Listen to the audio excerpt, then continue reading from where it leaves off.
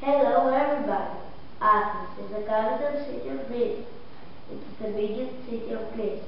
About 4 million people live in Athens.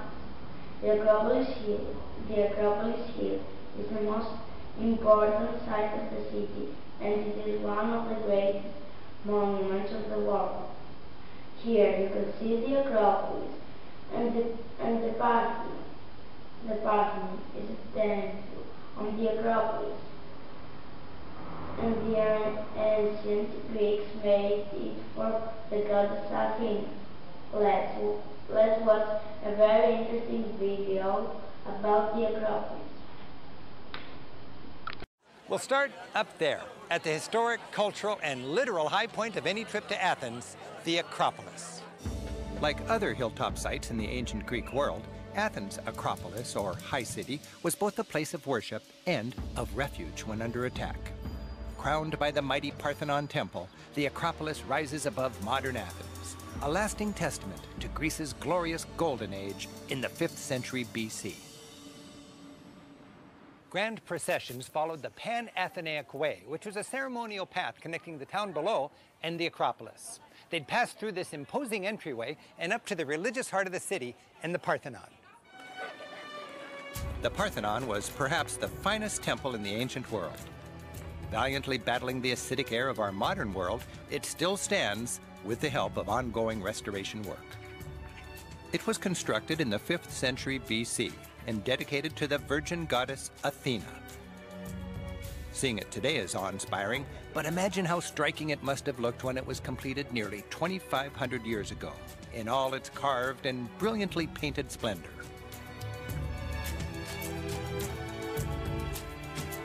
The adjacent Erechtheion is famous for its Porch of the Caryatids, 6 beautiful maidens functioning as columns. Dedicated to Athena and Poseidon, this was one of the most important religious buildings on the Acropolis. This, rather than the Parthenon, was the culmination of the Pan-Athenaic procession. At the foot of the Acropolis, the ancient agora, or marketplace, sprawls out from its surviving temple. This is where, for 3,000 years, Athenians gathered. While the Acropolis was the center of ritual and ceremony, the agora was the beating heart of ancient Athens. For some 800 years, starting in the 6th century BC, this was the hub of commercial, political, and social life. Visitors wander the remains of what was the city's principal shopping mall and administrative center. Exploring the agora, it's fascinating to ponder the world of Plato and Aristotle, in the age which laid the foundations for Western thinking about economics, democracy, logic, and more. The Stoa of Attila from the 2nd century BC was rebuilt in modern times to house the agora's museum. With so little of the agora still standing, this reconstruction makes it easier to imagine the site in its original glory. Crowds would gather in shady porticos like this to shop, socialize, or listen to the great philosophers of the age. In fact, Socrates spent much of his life right here, preaching the virtues of nothing in excess and urging those around him to know thyself. The Temple of Hephaestus, one of the best preserved and most typical of all Greek temples, dates from about 400 BC. Like the Parthenon, it's constructed in the simple Doric style. It housed big bronze statues of Hephaestus, the blacksmith god, and Athena, patroness of the city. Greek architecture evolved in stages. The capitals, or tops of the columns, were both functional and decorative. While just the tip of the architectural iceberg, these are handy indicators helping us identify the 3 main architectural orders, or styles. The earliest style, Doric, has flat, practical plates as capitals. In the next order, Ionic, the capitals are decorated with understated scrolls. The final order, Corinthian, popular later on with the Romans, features leafy capitals, boldly decorative, with no apologies necessary. How to remember all these? As the orders evolve, they gain syllables. Doric, Ionic, Corinthian. But for most travelers, the agora is more than an architectural review. Strolling in the footsteps of Socrates is your best opportunity to commune with the epic Greek past.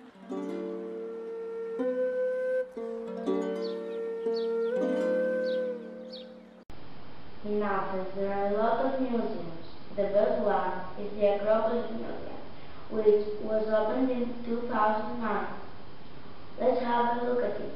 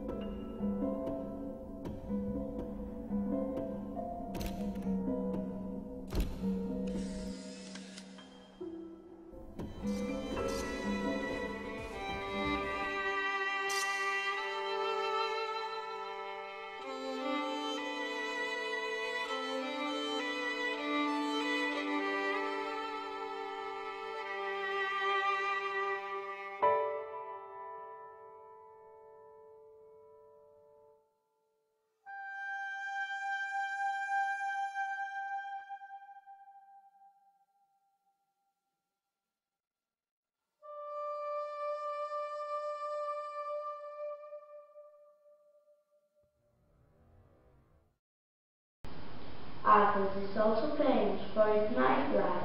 There are many clubs and bars that stay open until morning, so it's a popular city for tourists.